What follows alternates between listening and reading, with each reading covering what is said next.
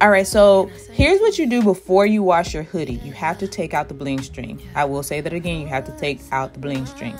What you want to do is you want to take the original string from the hoodie. You want to tie it in a knot at the end of the bling string and push it through the hole for the hoodie. And then you'll just pull the bling string through, pull, and then the other hoodie string comes out. And then you want to untie the bling string, leave the knot there.